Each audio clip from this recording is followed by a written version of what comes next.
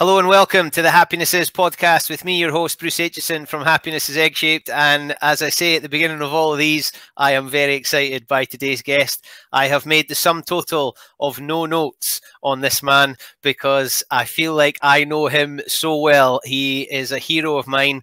There is a moment that this man created, and if you've seen the movie Trainspotting and the scene where Archie Gemmell scores a goal for Scotland in the 1978 World Cup, that is what this man did in rugby for a generation and possibly more than a generation of Scottish rugby supporters. He is now borrowed by business and sport and parents and all sorts to try and make life better. And I am very excited to have him as a guest on the podcast. So let's get going with the one and the only Mr. Tony Stanger. Hey, Bruce, how are you? Yeah, very well. I'm absolutely delighted to have you as a guest. When we started talking about a podcast, I made my list of people that I wanted to be on the pod, and you are on the original list. So I'm delighted that you're able to be here. Nice to hear it. Now, well, let's start from that point because you're probably sick of talking about it, and we'll get out the way early. In 1990, you scored a try that I don't know if you've been able to dine out on for all that time, but people like me talk to you about it all the time. Yeah, and I suppose it was a long time ago, as you know. Lots happened between now and then. But I tell you what I do, what I like. Rugby was something I did. I felt it's not who I am. It's just something that I did, and I loved it. But what I love about that particularly was I have there's people I've never met before who I have a shared emotional memory with because of that game. People love to come up to me and say, I was there, can I just shake your hand? What a great day. Or I was down south with a group of uni pals and I was the only Scotsman in the room and it was an amazing day. And people liked it. They remember it like it was yesterday, as I do, because of the emotion of the situation. So to have, sport can do that. I think other things, art can do that, music can do that as well. But just to have that sort of shared emotional connection with someone you've never met is amazing, really, and I love that about it. As much as people might say, well, you never kind of talk about it too much, and yeah, it was great. It was a nice memory. It's time to move on. I'm kind of more forward looking than backward looking, but I don't underestimate how powerful it can be. The human connection is what we're all about. I think we've missed that over the last 12 months. So to be able to have someone you've never met before come up to you and just remember a specific moment in time where you were both doing slightly different things but involved in the same moment is amazing. So I don't take that lightly, and it was really nice to be a part of that. It's really powerful. How much of this, and we'll get into learning and we'll get into acquiring skill and all those good bits that you've got so much knowledge in, how much of that situation can you attribute to luck? An interesting question, because obviously the bounce of the ball, a number of things could have gone a different way. And I've told you the story before. I almost didn't play in the game. I hurt my collarbone the weekend before playing for Hawick in a league game against Gemmell. So it was touch and go whether I would play again. I think if that had been in the modern, actually play the game. So if that had been just now, I think the medics would have at least, there's no way he's going to be able to play. So, again, lucky that I played in that particular era where, it was kind of some of the decision was left up to me and not somebody else. So yes, there's a bit of the bounce of the ball. There's also, you could say, well, it wasn't the easiest catch in the world to take as well. I didn't exactly pop into my basket. So, yes, no, it does. I think the circumstances, the preparation, I think people always say that, and I do believe it. You prepare and you just have to respond to what happens in front of you. And, to keeping things current, well, I think if we look back and see how we've responded as human beings over the last 12 months to what's happened, I think we've done an amazing job. I don't think we give enough credit to the scientists to be able to come up with a vaccine in such a short period of time. So we're very adaptable as human beings and as a species. So yes, that these things happen to you and respond to them. So I think I'd like to say, if I was bigging myself up, that I'd prepared for these different eventualities, and that's what the training and the preparation does. Who knows what can happen, but let's try and be as ready for it as we can. And that moment, I don't think will be, it's a highlight of your life, but you've already said you're a forward-looking person, so there's still a lot of highlights to come. I'm a great believer in we're products of our environment and our upbringing. What can you see for the future for Tony Stanger, knowing everything you know already? What can you see the future holds for you? Yeah, another great question. So I suppose it's so I'm born and brought up in Hawick. It was a rugby town. You know, it's rugby, as you well know, very culturally significant in Hawick. So therefore, as a quiet, shy young man, you know, growing up in a small town, you know, it was a way to get a bit of credibility with, you know, the people around about you. So, and it kind of suited me physically, and I was quite big when I was young. I was fast. And so therefore, you know, that kind of played into my hands in terms of rugby. But I think the thing about me was, because I was quiet and shy, I was a real thinker. So I put an awful lot of thought into what I was doing.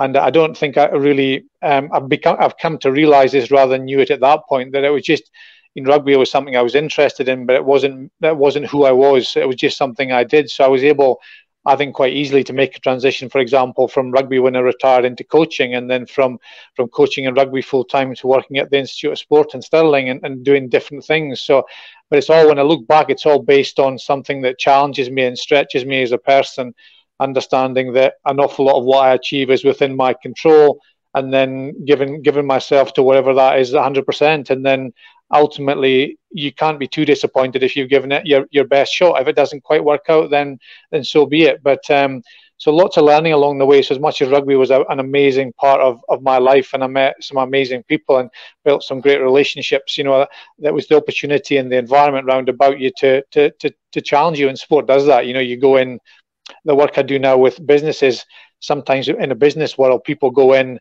they look at their diary for the week. They know how to do everything in that diary. They do it, and then, well, back in the olden days, they went home at the weekend. Now they stay at home at the weekend. So, whereas in sport, what you do is you look at your week and say, okay, what's going on this week? Could I be a bit faster, a bit stronger? What's the opposition this weekend? What can we do technically or tactically to overcome this opposition? Then you focus on that. So I think the sport has helped me to look at life in that way, that, you know, there's just an opportunity to learn and grow and move forward here, and then just focus that ability, that way of thinking on whatever I choose to do next, whether that's bringing up your own kids, whether that's changing direction in terms of what you do as a career, whether it's, I love golf. I'm just looking out the window here as it's kind of sleeting in Dunblane. I'm due to play golf this afternoon, so I'm getting a bit twitchy because I love that, because it's good fun and you play with pals, but you want to try and be as good as you can. So I can apply everything I've learned to that situation as well. So it's really is probably, I didn't realize it and couldn't articulate it clearly when I was growing up, but I've always enjoyed this process of just kind of testing myself a little bit. So I wonder if I can do that, and if I give it a good go and I don't quite get there, you know, no harm done. Just let's move on and do something else. Are you still ridiculously competitive? Like when you go and play golf this afternoon, I know you're playing with your pals and there's maybe no trophy at the end of it, but do you still want to win?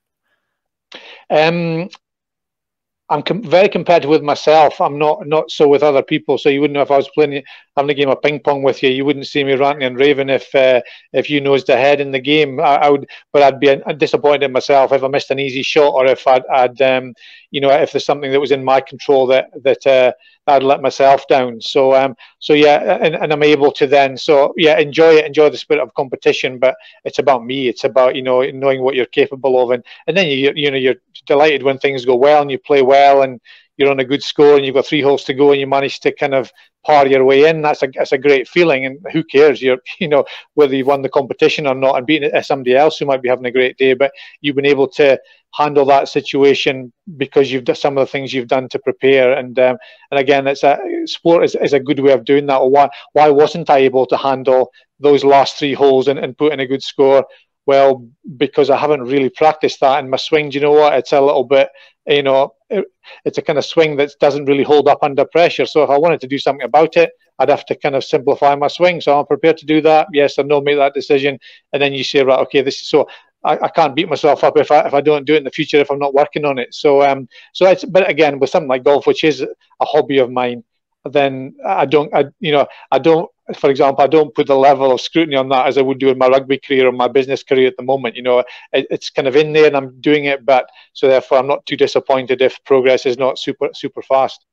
And that's obviously it's a mature view, and you've had a lot of learning along the way.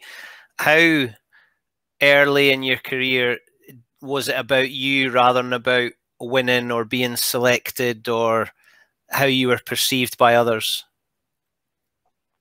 I think it probably, unfortunately, that in society still do this. We love a label, don't we? I know you work in teaching. That it's so easy to say kids who are the smart kids and who are the kids who are struggling and the kids who are, you know, disruptive or all these things. We, unfortunately, in life, we love a label. So I know I've accepted labels along the way, even part of my rugby career, you know, things I could and couldn't do.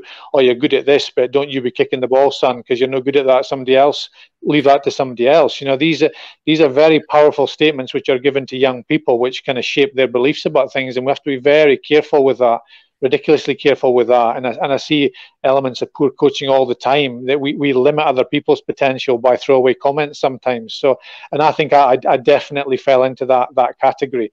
And you'll remember as well as I do, there was definitely a kind of safety first culture in rugby. It was we always used to finish a rugby training session with 2 lengths of unopposed, no dropping the ball. And if you don't drop the ball over 2 lengths of unopposed, you get to go in and get a shower.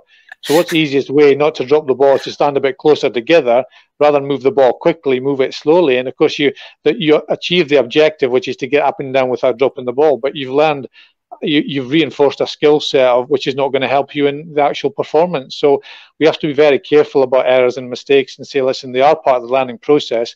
We shouldn't just say errors are fine. We should say errors are something that we learn from, and we don't set up learning environments that actually compromise people's learning rather than allow it to grow and expand. So I went through an awful lot, and I don't want to be too critical, but I went through an awful lot of environments which I thought, this is not as good as it could be in terms of why are we, for example, you know, focusing on this through the week. We seem to get better at training, and we have great training sessions, then we still have an issue with this at the game at the weekend.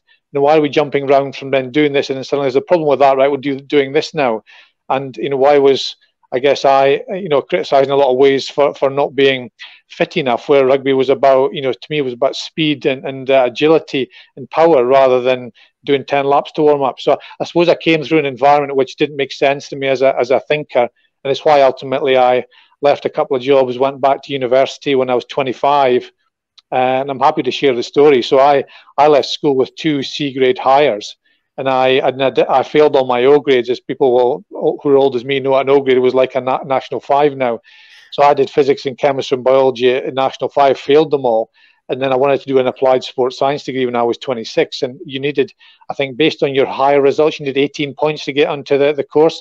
I had 6 points based on 2 C grade hires, one in English, one in accountancy, I think it was.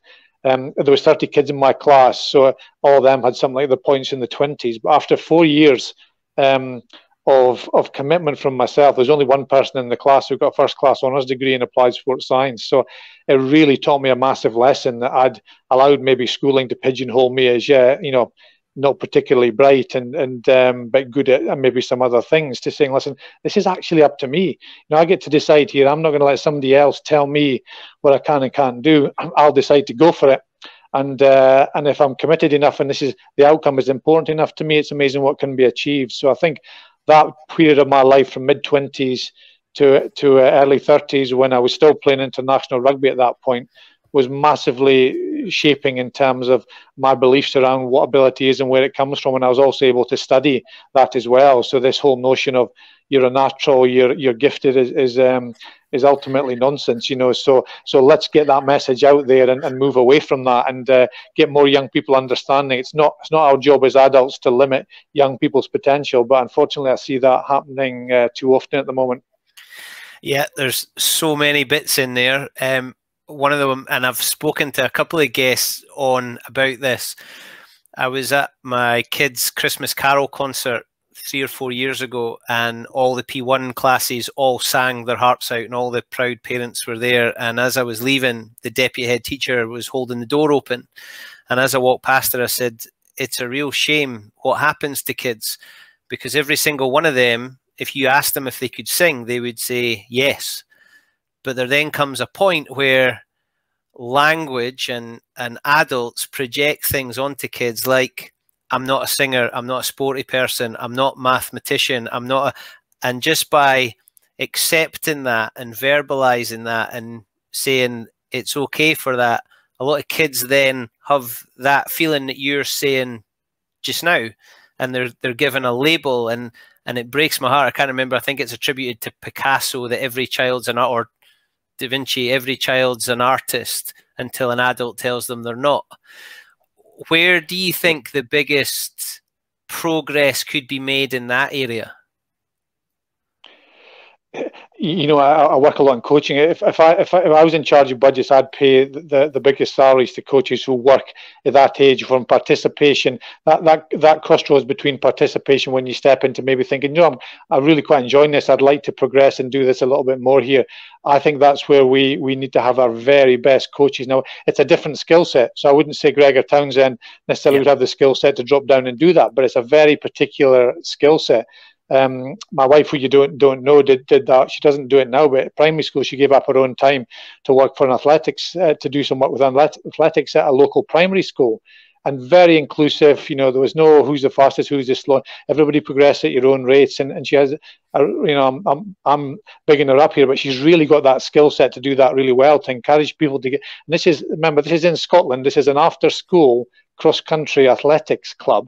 You know, how many people are you going to get? Literally over, couldn't, you know, particularly as regulations change with numbers, etc., you know, couldn't cope with the number of kids who wanted to do it. Now, was there an element of an extra hour at school as babysitting? Potentially, but these kids loved it, and they went to competitions and did runs regardless of their ability. So the ability to hold people in sport and do it a bit longer and avoid these labels is not easy to do. But if you focus on that as a number one skill, so how many sets and reps and all these kind of things that you do is much less important than your ability to inspire someone to keep going and not look at what other kids are doing and say, well, they're faster than me. Well, actually, just progress at your rate. Are you getting better? Can you see the signs of improvement? Fantastic. So I think we do, don't get me wrong, governing bodies do look at that, but I don't think we really focus heavily enough on that and say how important this is to the bigger picture. Because if we're always looking back to saying in a small country like Scotland, well, how many people have we got to pick from in this particular sport? Well, where's the big dropout happening? It's happening down there where kids are, for whatever reason, getting the message sometimes, well, you know, I can't do this, I can't do that. And you ask her why. I said to my youngest, this is a few years ago, I'm rubbish at spelling, Dad. I said, you know, because I'm on that, like, why do you think that? Well, teachers put everybody into different groups, and the spelling groups in the class, and I'm in the bottom one. I said, did the teacher say you're in the bottom one? No, but, you know, the best spellers are in this group, and all the one, you know, and the worst spellers in my group. So you don't even have to say something sometimes, you know, but kids pick these things up. So very important that we try and get this message across there. It's an ongoing journey. It's not non-linear. Let's allow us to take the steps to get there and show people the signs of improvement, and that's where the motivation can really kick in, and people can then, you know, progress on and stay in things longer and not decide when it's right for them to stop, not do it based on what an adult, as you say, has maybe have told them. Yeah, again, love it. And you mentioned inspiration there, and I think, I don't know your wife, you're right, although she does reply to me when you forget sometimes. So I'm beginning to get the relationship here. But I would imagine a big part of why she was successful in having numbers and kids who were motivated was because of the relationship that she'd built with them. And this is something that now we keep coming back to. You've already said it's more important than the reps and the sets. When I've spoken to other people on this podcast, they've said, you know, we make things complicated, especially the game of rugby, but it comes down to some pretty basic things and the relationships that you have. Now, you've had some pretty inspirational people involved in your life, and I can remember you coming back to uni as a student and admiring you from afar, working with Malcolm Fairweather on not just the physical attributes that you needed, but I would imagine a huge number of mental, emotional, social aspects, knowing Malcolm Fairweather as I do.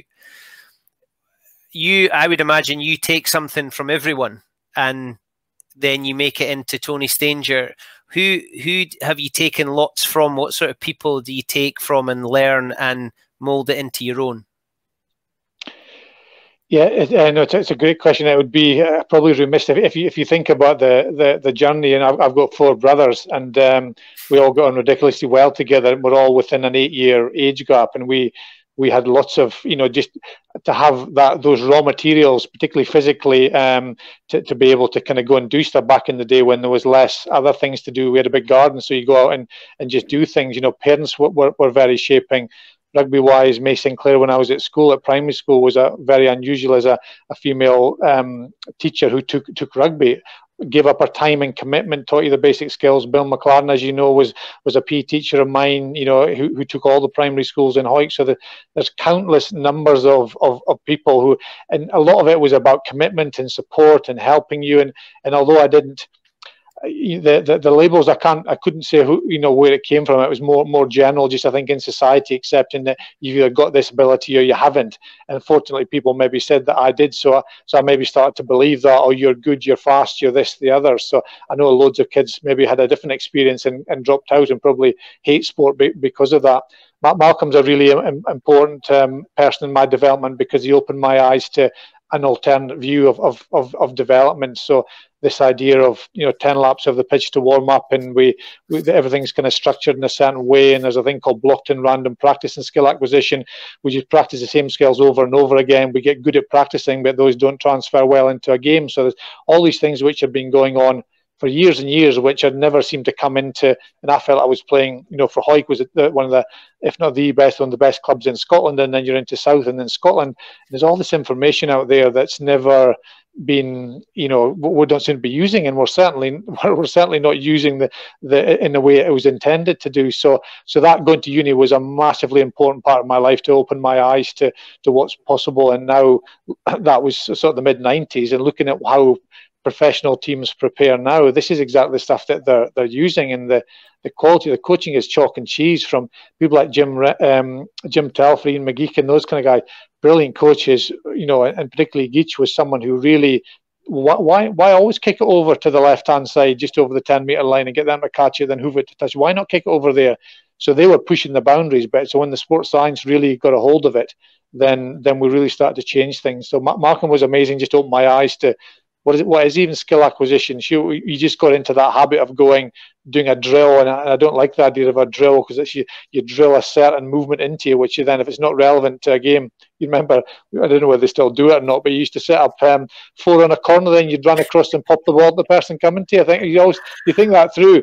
How often do we just run across and pop a ball to someone? So are we setting these squares up just because they're easy, or are we setting them up because they actually make a difference? So there's all these things we're challenged, and I think nowadays what it looks like is so much closer to what it could be in terms of genuinely developing skill. And I think we're seeing a physically dominant rugby. We're seeing enough of the signs of highly skilled players now being able to make good decisions very quickly that show that some of that stuff is now really starting to work, and we're getting a better and better product in terms of what rugby looks like for the viewing public.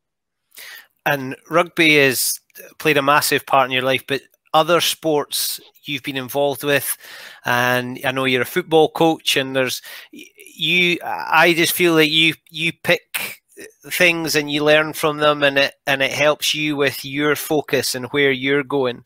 What other sports do you look at and think they've got it right, or I would love a shot of that, or why are they not doing what they're doing? What sports really interest you and get your back up a bit? And I do. You're dead right. I like to look and listen. I suppose I come back to kind of principles so that people do. So there's no from certainly what I've looked at. There's no one personality that works well as a coach. It can be any. You don't the shouter and baller. You can put someone who's more passionate. People can get a lot from that because the passion just comes off. The quieter, more reflective. You can get maybe some of the more the detail. Having a range of styles is quite useful.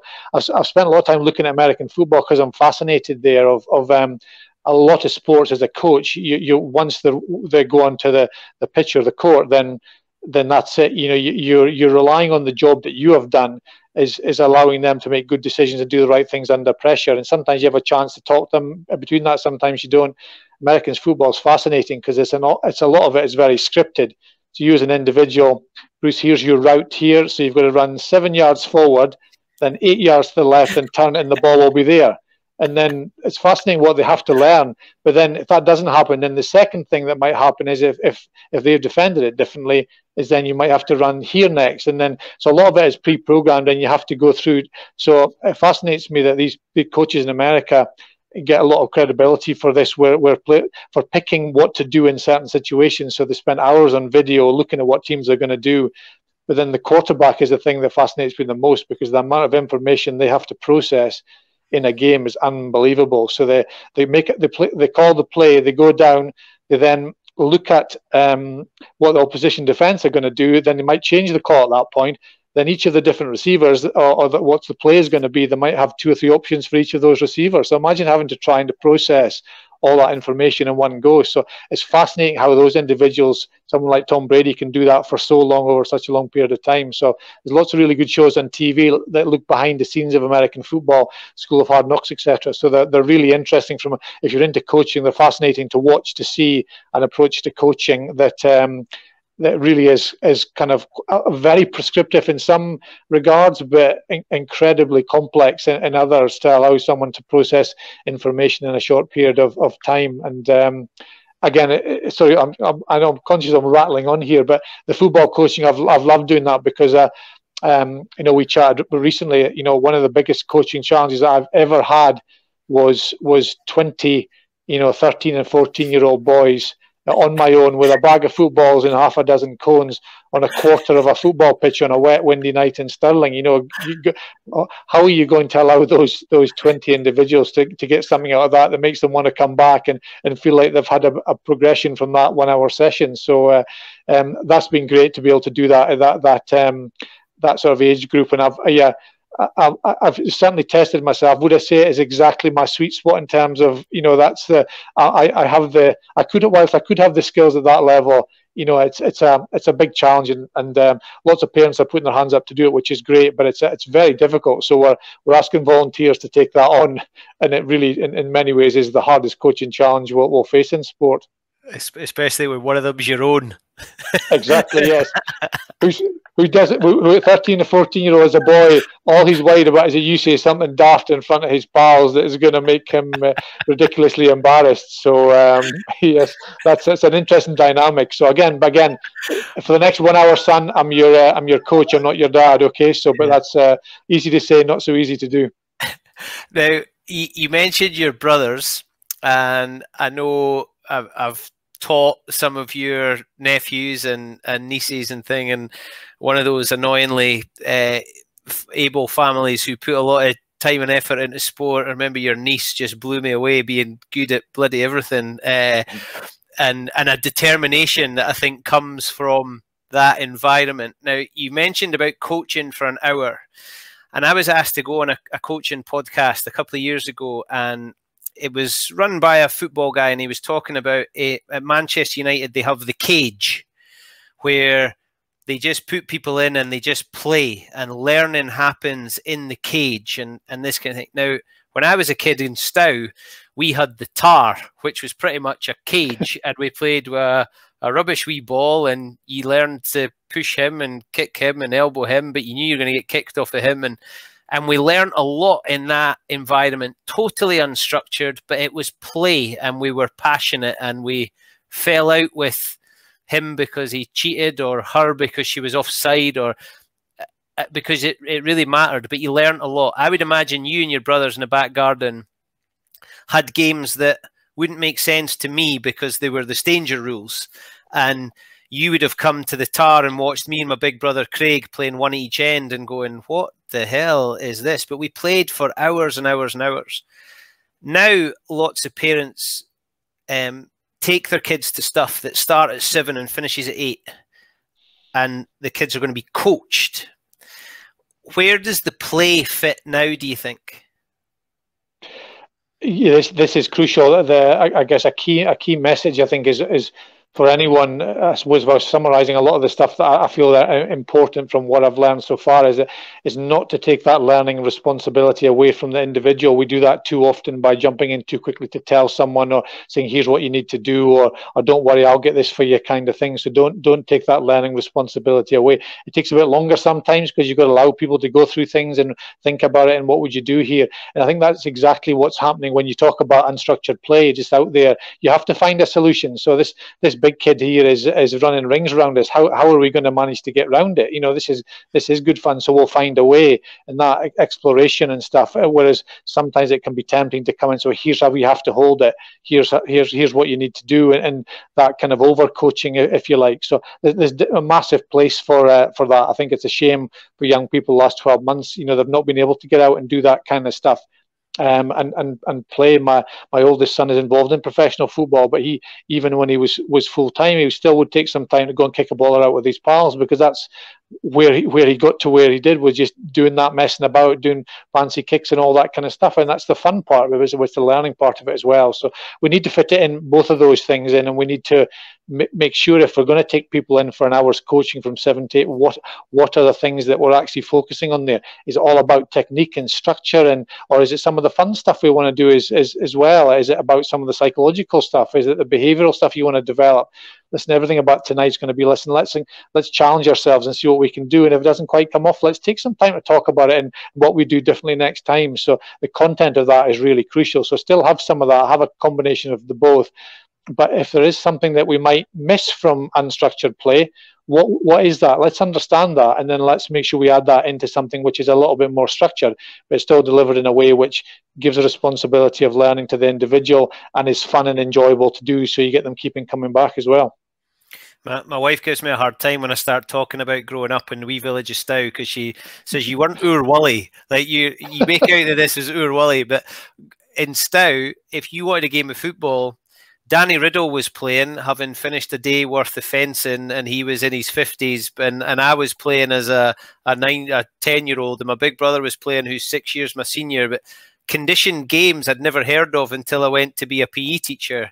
Yeah. We'd been doing conditioned games in Stow Park for years and years, because he was only allowed 3 touches, because otherwise nobody would get the ball, and you had to pass there, and you could only be 2 goals in front, and all that kind of stuff. Where do you see that coming? Because if somebody was to bring their kid to you for a football session and you ended up just giving them unstructured play, they'd probably be saying, hang on a minute, but are we trying to recreate something that we hoped would happen outside of that structure? Yeah, this is what I think it's definitely a combination of the two, because the reason you'd break a game down into smaller skills is to give people time on task, so to practice a certain skill. So if you're not getting enough touches with your left foot in an unstructured game, then when are you going to work on that? When are you going to do that? And that's what I think happened with really switched on kids, or just because you adapted it, didn't you? You said, right, you're only allowed to play with your left foot now. Now that happened just kind of randomly, and sometimes the environment would allow you to do that, and sometimes it wouldn't. So it's bringing those elements in there. We still got to have a picture of what's going to keep the kids in the sport for a longer period of time. What are some of these things? What do they enjoy about it? And then can we add these things in to kind of, so it's still a kind of more structured session, but it can feel a bit more unstructured, and again, particularly giving responsibility to the learner. So there's all those good things that we came across, and let's not just say, well, let's go back and do that just because that was good. Let's take some of the best of that, take some of the best of the other environment, and throw it together. And that takes, as I said before, it takes high skill from a coach to be able to do that. It takes a lot of understanding of all the building blocks of someone's long-term potential, and then you've got to sell that to people to buy in, because if you're asking parents when there's loads of other things they could do, what is the benefit? And I don't think we sell that. We sometimes say sport's good, everyone should do sport, it's a good thing to do. Well, why is that? Some people have a horrible experience because they come in and they feel they're rubbish and they're no good, and they want to pack it in because they're not getting instant success, and they want to post a picture online of them winning a medal or something like that. So we've got to understand all those influences there. So that's why I say it's really a difficult thing to do, and there's a lot of competition now. I'm a lot older than you, but there was no there's so many more. There's never been a better time in life if you want to sit and do nothing at home and still be entertained. I was, you couldn't sit and, you went into reading when you were a kid, and there was only 3 TV channels, and we didn't get a video recorder till we were, I was at middle of my teens. I still remember now the remote control was on a wire thing, which had to plug into the side of the video. So nowadays you can stay home, as we've seen, and people can get, there's loads of stuff to do. So we have to understand that is there. So we've got to, if we're going to put a product out there which we want to draw young people away from that, which is, and there's lots of educational stuff as well. There's some brilliant documentaries, and loads of good things to watch on a screen. So if we want to draw people away from that, we've got to make sure the product is actually, one, not only helps them in that 1 hour or whatever they're doing, but also you're developing some skills they can take into the rest of their life. So it's the world is moving on. It's great. There's some great things in there. But for sport, it kind of makes their life a little bit more challenging, because we can't just provide same old for young people and expect them to keep flocking back and turning up. So again, investing resources in a real key area. And I always like this idea of this question: are people successful because of the help and support you provide them, or despite it? They just find a way to work around poor coaching or poor teaching or poor manager, whenever it might be in a business setting. Yeah, I hear that a lot of teachers who told kids they were never going to be, and then the kid becomes and unfortunately it still seems to be happening. Music is an interesting one for me, because I can't read music, and I don't play an instrument. And there is a story that I tell when I get onto growth mindset about trying to learn the guitar. But I quite often talk to kids in sport about music, where you go for your lesson for an hour, but if you only did the lesson for an hour, your rate of progress is going to be really slow. You go for an hour to get that input, and then it's up to you to go away and put in the 12 hours of practice to make any improvement. That can only come with passion, inspiration being ignited, but building habits. How do you go about encouraging people to build those good habits? Yeah, a really good and difficult question. There's definitely a number of people that I've spoken to, high performing in sport, who they needed a bit of a nudge to get over that hurdle to keep going back for whatever reason. So I think the idea of saying, particularly young people, well, you just choose what you want to do, is a tricky one, because sometimes people you've got to persevere maybe long enough. Music's a great example. Does someone really like to do hours and hours of practice?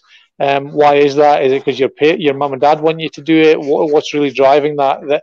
But then ultimately, to me, what you'd look at that, what you're learning from that, you're learning commitment, and dedication to a particular thing. You're learning some fine motor skills. You're learning how to communicate with someone else who might be a teacher, who might be older than you, for example. So in terms of what you genuinely learn from that, is not necessarily how to be, the outcome that you hear when someone plays the music, but you learn all those particular skills as you go. And I think those are the things that which are really important to sell, because ultimately, you and I know, as you're older, and young kids don't know this yet, you need these things in whatever you do in life, whether it's just in your own personal relationship. You've got to commit to that, whether it's a job, whether it's all these different things. So these are just particular skills which are then focused on a particular area you're interested in. And there's no point hammering someone if they really, really don't like it. But it's always a great question to ask. And we've asked our kids whenever it came to a situation where they were doing something and they decided they didn't want to do it again, we'd always have that discussion, an open and honest discussion. Okay, that's fine. So we're keen to understand a bit about why, what you're thinking here. And sometimes it was because I want to do something else because my pals are doing it. And sometimes there's a particular element of it that they didn't enjoy. But then when we talked it through, they decided to persevere and did actually get more out of it.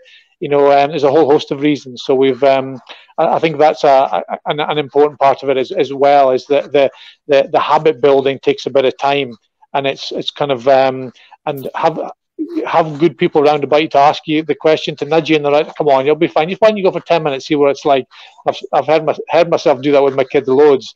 Okay, should I be doing this? Should I be saying, listen, you've got to go? Or come on, let's go and do it. But then having good people around about you who you know are going to nudge you, but then having the time to have relaxed discussions at the right time and saying, let's understand a bit more about where you're coming from here. Well, it's because I'm rubbish at it and everybody else is better than me and I feel embarrassed. Well, then you address that. And if it's something else, then you can address that. So good people, very important to have good parents around about you, and obviously, as we already said, a good coach or a good teacher to have that who understands that responsibility, that their job is to build good habits. But these can be transferable. These are great habits that can transfer into anything they want to do. And I've just written that down because I wanted to make sure I got to that. I say to kids all the time about music and languages because they tend to be the subjects. When it gets to subject choice time, they tend to be the ones that kids discard very, very quickly. Yeah. And I say to them, if you can play a musical instrument and if you can learn a language, you can learn anything. You can do anything because of how it makes the brain work and how malleable you have to be and the dedication you give. And then the comeback is, but I'm never going to France and I don't need to do. So actually, the language isn't what's important. It's the learning that's important. But as you said, kids don't know that yet. Us trying to sell learning can be quite a difficult thing because it doesn't have that instant outcome rather than a test or an exam. But even that can feel like it's quite far in advance. Getting the learning bit and motivation, resilience, dedication, self-discovery, problem solving, all of those bits that come from learning the violin might help you become a sports coach or an accountant or a social worker or any of those jobs. How often do you talk to people about, and you must do it a lot, so this might get us into this next bit. I'm always amazed the number of sports people who are now working in business and advising businesses. What is it sport is able to teach business?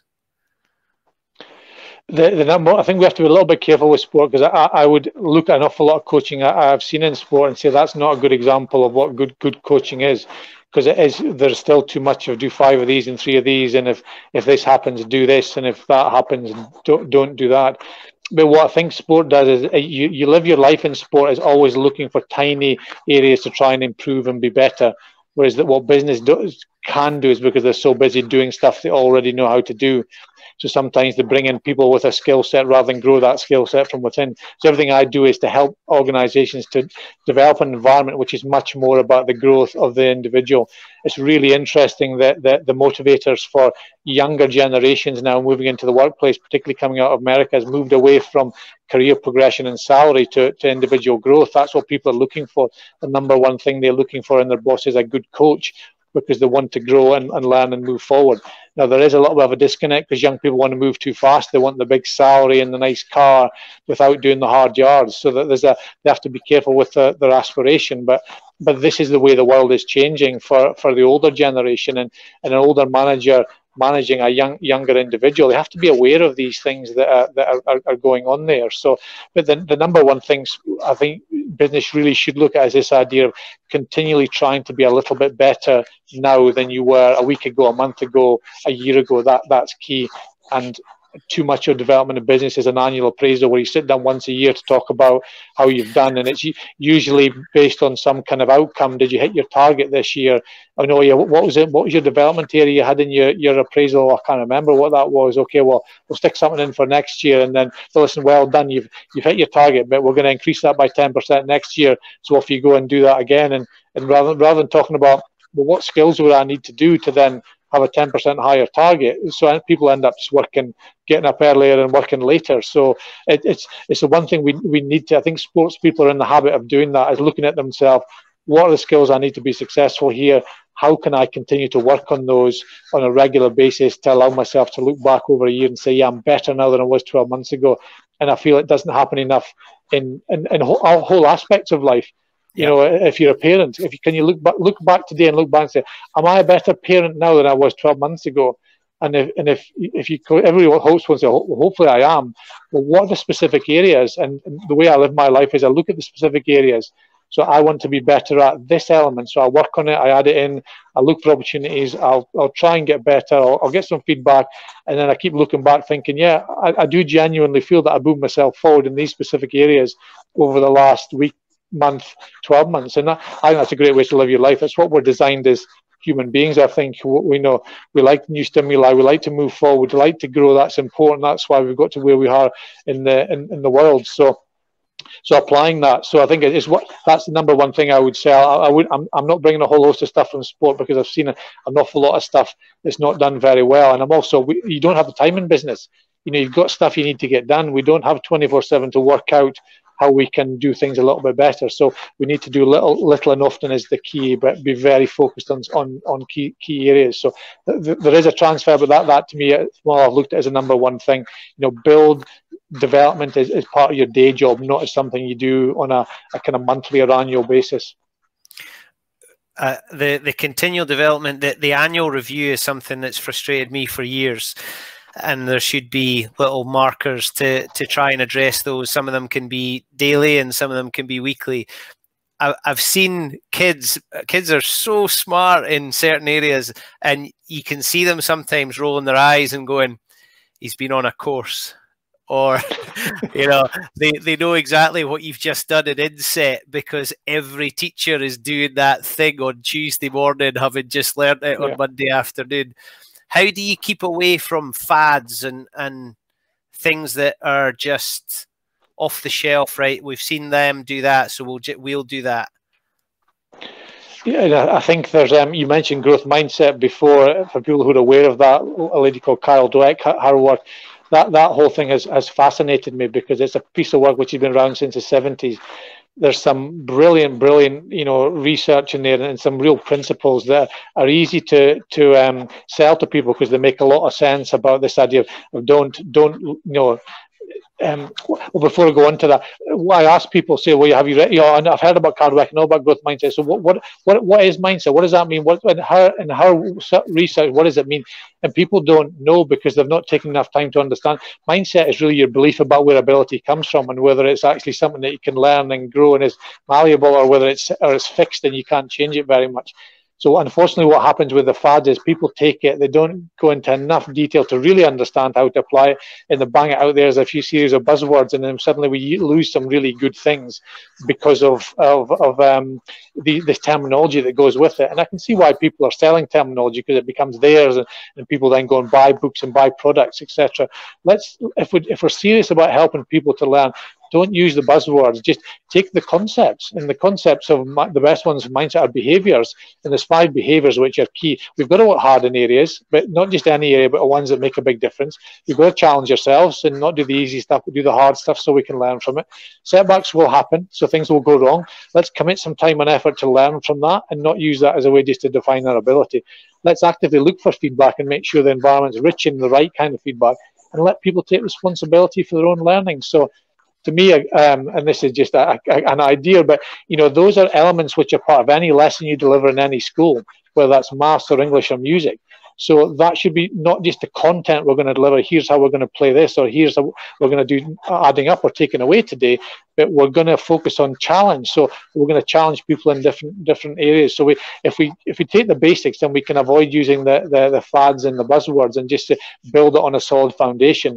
And I would say to anyone who goes on a course like that, take longer to really understand what are some of the real foundation principles that either reinforce what you do or add to it, but add it into your natural style and don't just suddenly come up with a new thing, because people can see through that, particularly if you don't.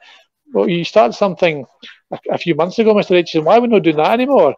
You think, because we've been told to do something else now. So, so we have to be careful with the buzzwords and that sort of stuff, but do take time to reflect and think about it and add it into slow little changes to what you're doing. So it just feels like a gradual process of you developing your craft rather than kind of jumping from one thing to the next. Because, as you say, young kids are not as emotionally developed as we adults, but they're smart. They know, they can see through something which is a bit phony straight away. There's 2 things that worry me about growth mindset, especially in schools. If I see a growth mindset poster, I'm already suspicious. And if somebody tells me they're doing a growth mindset lesson, It always worries me. And my sister-in-law she sent me a message. Oh, this would be a couple of years ago now. My nephew had come home from school, and they'd had an assembly, and my sister-in-law Claire thought I would get a big kick out of this, and she was right, because they'd had this whole assembly on Brazilians. And I was like, Brazilians? And a whole assembly on Brazilians. And she'd asked them, what was the assembly about? He said, well, you know, when you get something wrong, but you keep trying, and even though something's difficult, you keep going. So he'd heard Brazilians, but it was a whole assembly on resilience. And I was in tears laughing. He'd got the concept, but he'd completely got the buzzword wrong. And I just thought that was just magic. The Brazilians are very good at keeping going. Mum, I thought you were going to tell me they had a beauty therapist who came in to do some of her work. No, not quite as exciting as that. Okay. Did you ever watch the Michael Jordan series during the first lockdown that everybody watched? I haven't seen it yet. No, it is on my list. I know it's been out for a while, but you know, I'm a reader, if I'm honest, Bruce. I've read, you know, probably an unhealthy amount, because I like that, just be able to sit and reflect. So I do like some of these things, but I've certainly not run out of things to watch. But I've heard it's very good, and I do like that kind of thing. There's loads you can pick up. There's one bit in particular that really hits home, and you mentioned about your son. Although he's involved in a high level of sport, he still liked the social play, because they still love it. And I always, you know, when you see professional footballers, they get to do football a lot, or any professional athlete, would they do it if they weren't getting paid for it? Yeah. I always wonder. And Michael Jordan, when he's shooting Space Jam, part of his condition is that they build him a facility, because he's trying to get his basketball game back. And he runs these pickup games, but it's like the All-Star weekend. Everybody goes to play Michael, and it's selfish for him. It's his development. It's him wanting to improve. And then he says on it that I'm watching him, and he's got that, so I know I can attack that in the regular season, and he's doing this, and that's a strength, so I'll have to combat that. But he just loved it. But he was really driven by competition. He wanted to be the best. But not everybody can be Michael Jordan. And Ian Milne, who you'll know, the Bear, he keeps talking about how we need more rubbish rugby players, because we need third teams and fourth teams. And how much do you think we're able to do for participation, and then that'll help the late developer, or that'll help the person that maybe stumbles into it from another sport? How hard do you think we're having to work for that in this country? Yeah, and I think those people are the ones that are kind of, we're missing those ones who are dropping out too early now, because there's some other things to do. So in the past, you might have stayed because, well, what else am I going to do if I don't come along to rugby training or football training or hockey training? Well, now, I can sit at home and I can watch, you know, any number of things on TV. I still always come back, and I do get that, but I still think if people can... We don't like to, there's not much that we probably do that I'm totally rubbish at this. You have some element. Do we like that? We like to add value to groups and teams. That's part of our human nature. We evolved into societies for a good reason. So we became part of groups because it was safer ultimately in being part of a team. But we had to add value there. Otherwise, you found you were out of that group when you're on your own, and survival was much harder. So even if you're in a team, so you still got to add value, because people will want to do well. So I still think we need to encourage people to go at their own pace, see the signs of success, and tell the stories about the superstars who end up, you know, running out of steam because people catch them up, because either they've just had some advantage, which might be physical, or it might just be more time on task. So we need those people. So inspire them, but we still need to come back to really rubbish then and they're not improving. Are they really likely to keep going with something, or find something else when there's loads of other things to do? So still have that spirit. If you've only got 1 hour session a week with your team and you're playing at a recreational level, try and make sure you're sharp enough to make that a useful 1 hour, or I encourage people to do things on their own. I still remember my first rugby trip to New Zealand. And this was before professionalism, so we were allowed out and about a bit more. And you met and you went to your pubs and you spoke to locals and stuff, and it was awesome, you know. And all the club rugby at that point in New Zealand was all, so what do you do at training? And we said, oh, we always do fitness on a Tuesday night, and it's a bit of sprints on a Thursday night. And they said, well, we don't do any of that. They say, listen, that's our responsibility. Do it in our own time. Go for a run, whatever you want to do. So we spend our time on the technical stuff and the skill stuff, and it really resonated with me, because I thought, well, we're doing all this stuff, and I think, yeah, I should be doing this on my own. I go for a run after work. It's easy to do.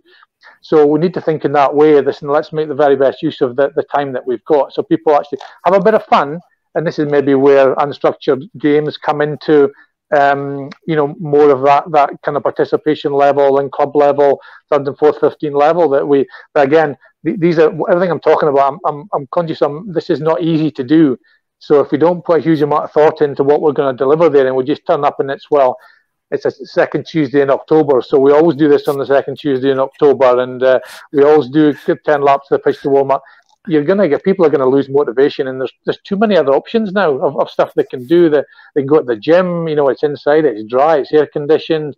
You get a wee coffee afterwards and stuff. So we need to ultimately. We've got to be good, haven't we? We're in a small country with a small population. If we want these things and these outcomes, we've got to think about what we're doing, and let's be as good as we can in those areas. And you've literally written the book on this.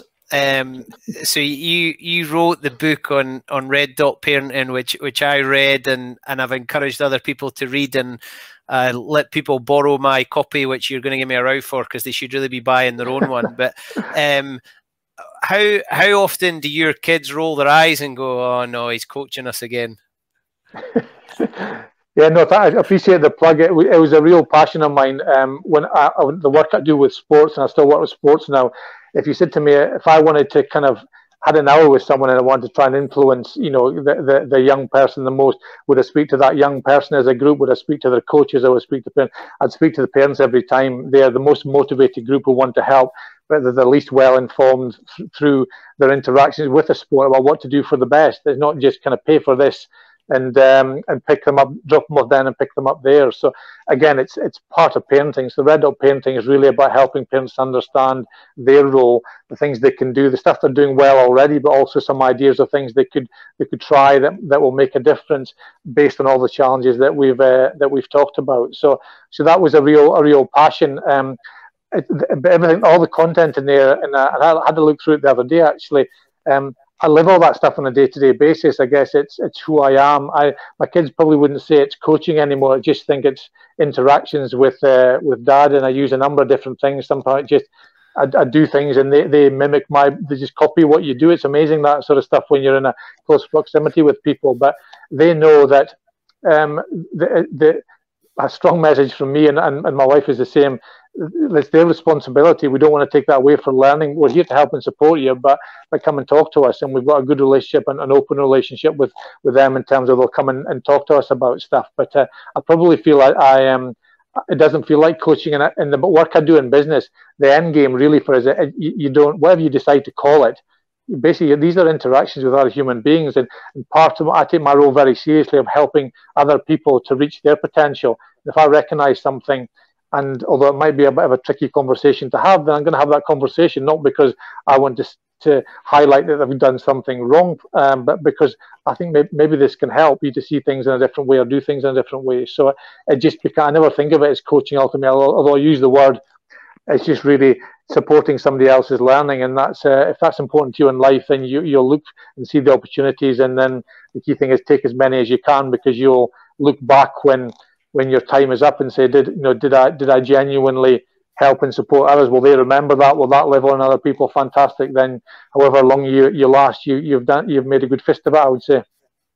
I remember being at a business networking event, and you were there speaking, and you had a room full of some pretty high-flying Edinburgh business people absolutely in the palm of your hand, and you were asking them about how important coaching was, and then how much attention did you put onto it. And there was a huge difference. Everybody thought it was important, but they weren't necessarily giving it, you used the phrase time on task, so they weren't necessarily improving their coaching abilities and capabilities. Are you looking for the ripple effect? You help people who you know are then going to go and help other people? Yeah, absolutely. we need to understand what good coaching looks like and be sort of very simple. And some of the stuff we've talked about are the building blocks of good coaching. Then if you start delivering that, then I see my older two, Rosie's 22, George is 20, Jack's 15. I can see Rosie and George, stuff that we've talked about, talking to the younger brother in that way, which is great. So that's the learning, seeing things done that way. This is the environment we create. You know what it's like in a big environment like a school. If we operate in a certain way, people copy that and mimic it. This is how we do things around here ultimately. So it's really important, asking loads of questions, giving people responsibility, their job to come up with the solutions, make them feel part of it, make them feel valued, trust them to take on new tasks. All these things, all these emotions are so important to drive a lot of the behavior. So how do you, it's again, another crucial learning. People remember much more than the detail. They remember how you make them feel. So remember that. How do I want these people to feel? How do you want the kids to feel when they walk out the door from the class? Bored out their skull of the same information, or inspired because they've actually feel like they moved themselves forward. So use that. And this is where we started, didn't we? People remember 30 plus years ago how it felt to be part of an environment where a team that was an underdog felt like that had an outside chance, but it was a 1 in 10 chance maybe of beating a very good England team, and we were all emotionally invested in that. And then what you learn from that ultimately is by changing the tactics, by working hard, by using the energy of the crowd, we're able to overcome that. And people remember. I can still feel, as I'm talking about it, I can feel that little tingle down the back of the neck. That's 30 odd years ago. Me too. And that's what we connect to. So the power of relationships in this world, but those emotions that we can connect to with individuals are crucial. So I think it's a key part of how I hope to try and live my life. But the job's not done yet. This is where I want to keep aspiring to be better and improving. I remember observing a teacher who, as I arrived at class before the kids arrived, she said to me, "Oh, I can't believe you've come to watch this. This is the most boring lesson of the year." And I nearly cried. I'm sure she didn't disappoint either. Yeah. No, she didn't. I tell you what, I'm not sure. I think it might have been the most boring lesson of the decade. I won't name that person because I'd get shot, I think. Right, we're getting there, Tony, and you've given me a huge amount of time, but I love it. And as you know, I could go on forever. There's two things to this one question I'd like to answer. Who would you love to go and learn from? So which person or which business, which environment, which team would you like to go to and immerse yourself in for a week to learn, if you could only choose one? And then the other one would be, who would you love to go and support and work with to try and improve? So is there a coach or a player or an individual or your next door neighbor that you think actually you could do a week worth of Tony Stanger? So who would you learn from and who would you go and help? Interesting. The way I've approached, rather than, so the first thing jumped to mind was I'd love to go to American football. Having seen it, I'd love to go and look inside there in terms of what goes on, particularly in terms of how they're selecting these athletes. That these the draft, for example, these are $1 million contracts, young people. So the combine, they look at these players and what goes on, how they're assessing them. So I'd love to go and just find out a little bit more that's going on in there. So I couldn't necessarily give you a team, but it'd be fascinating to have a look at that because it's a sport that I'm really interested in, as I said before, but I don't know enough about other sports I've become involved in. So one fine way, which is really good about the modern technological age you work in, is you can learn thinking from loads of people by looking at a video, and might be a TED talk or a book stuff. So you can. So I love doing that. But what I'd say to anyone who's doing that is, what are you doing with that information? Because people say to me about a book they've read, and so what did you? So what are you doing differently now because of that? And it's like, what do you mean?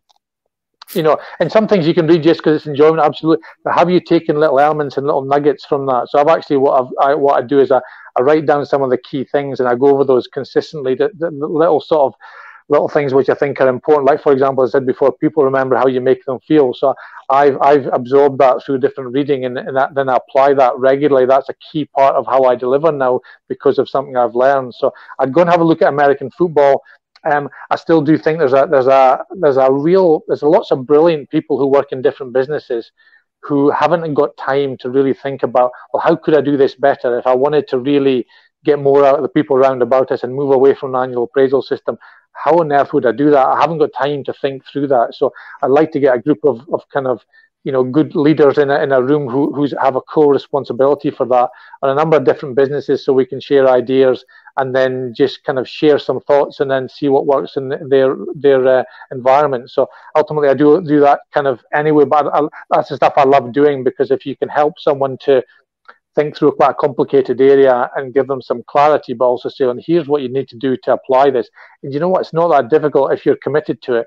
Then the feel good you get from doing that is amazing. So as much as I love sport and I will continue to work in sport, there's some brilliant people who, you know, their passion might be accountancy or something like that, which is different from sport. So I'd love to share some of the things that I've learned, which will really help them.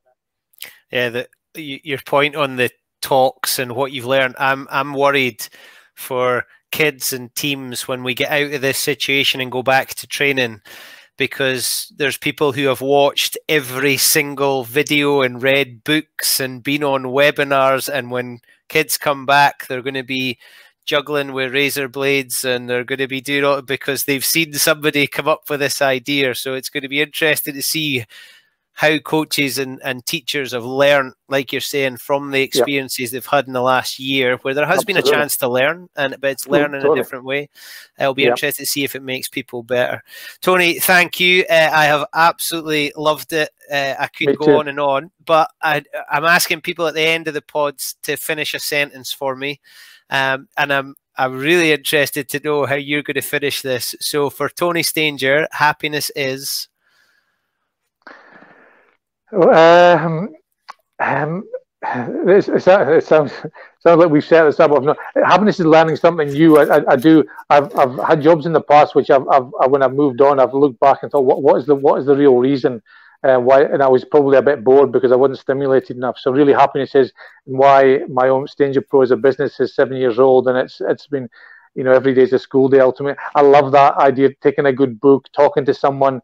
I just love that, and seeing if I could use that so that I feel like as a human being I'm going forward and not backwards. So yeah, it sounds it sounds a kind of staged answer, but no, just learning something new. I love that. That's when I think my wife would say I'm at my best, when I'm really involved in something, learning something new, which is kind of allows me to move forward. So yeah, that would be it. Yeah, I reckon it's time that we had Tony Stanger in Parliament or the UN or something. I think there's lots people could learn. Tony, thank you very much for giving up your time. I've absolutely loved it. Me too. Thank you, Bruce. Much appreciated. Thank you. Take care. Oh, you're on your own now. There we go.